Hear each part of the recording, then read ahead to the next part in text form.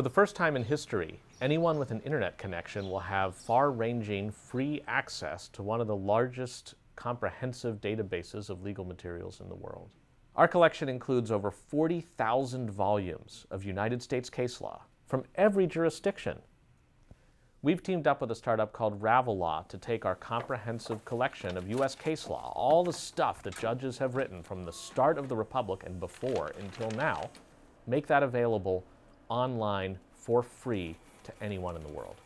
What we scan will be added to Ravel Law's platform, and there it's going to be searchable by academics, law students, nonprofits, and others for free.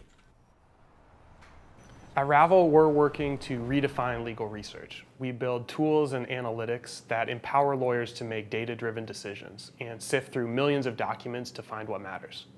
Nick and I met while studying together at Stanford Law School, and we got excited about the idea of how we could reimagine legal research and bring a data-driven approach to legal decision-making and strategy.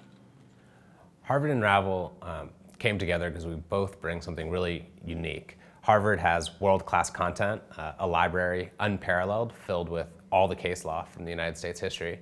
And Ravel brings technology that can bring that data to life. We use machine learning, natural language processing, and data visualization to create a new kind of search experience for lawyers.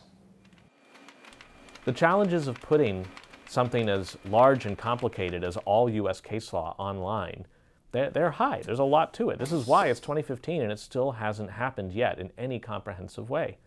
It's time to make it happen, and we're so pleased that we're able to be a part of doing it.